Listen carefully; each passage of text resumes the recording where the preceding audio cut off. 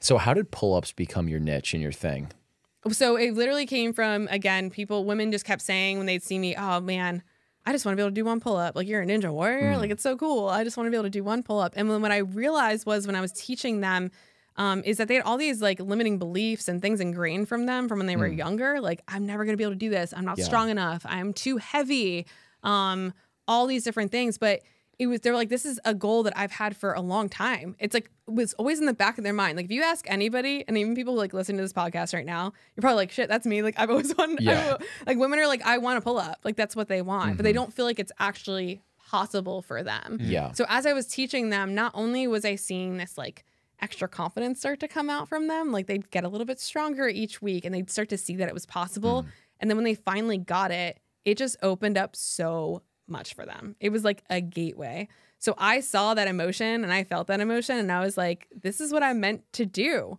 I feel like there was nobody else out there doing it. There still isn't. There's a lot of male figures trying to teach you it, but they don't teach it the way a woman needs to hear it. So I felt like I was like, there's something about this, especially even after Liz. I was like, this feels like this is what I need to do because it's more than the pull-up.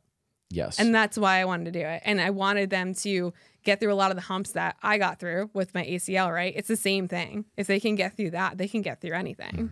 Yeah, there's something around like just a single pull-up and a single mile that once you break through some of those thresholds, your whole mind is like now expansive. You're like, what else can I do? I can do so much more. Yeah, like maybe I can go swing a kettlebell now. Maybe I can go try. So it's great. I'm like, I feel like I am the gateway for them to get started on whatever it is they want to get started with next. Yeah, there's all these different gateways too, and like a single catalyst. Like for some people, like I think for me, it was getting my nutrition under control and just eating carnivore for 2 weeks. That changed everything, and you become a different person a couple years later. For some people, it's the first pull-up. For other people, it's something else. And like, there's all these different niches that you can lean into. And for you, it's like you're teaching women how to do pull-ups, but they transform as women and people by the end of that process, which is so cool. Yeah, and I feel like that's why I stuck to it. It really is that piece. Yeah. Like, it's cool that I can get your pull up, but that's not the whole point. It's so much more than that. It's more than that. Yeah. Well, even it being very focused around women too, like I don't see a whole lot of women just like going up to the pull-up bar and like doing pull-ups. And it is probably because it's like kind of like men are physiologically very different, more like upper body focused, like more upper body strength. Like more of our weight is above the belt. And it's like interesting to actually even see, like, or rare to see a woman like going up to a pull-up bar and doing pull-ups. It's intimidating. They like go to the gym and they're like, I don't want them to like look at me and think that I can't do this, or they're shaking you can see them shake their head before they do it. Like I see it all the time. But yeah, 100%. I feel like for men, it's obviously a lot easier because you definitely are you have a lot of upper body strength. It's so funny because I always think like guys skip leg day and they always do upper body, and then women skip upper body day. And they only do lower body. It's almost like there's guy workouts and girl workouts, which makes some sense. But at the same time, like there should be some crossover, especially with some of these like calisthenics movements. Like doing a pull-up is great. Yeah, and that's the thing. What happens is women are like more strong, and like they're stronger in their legs typically.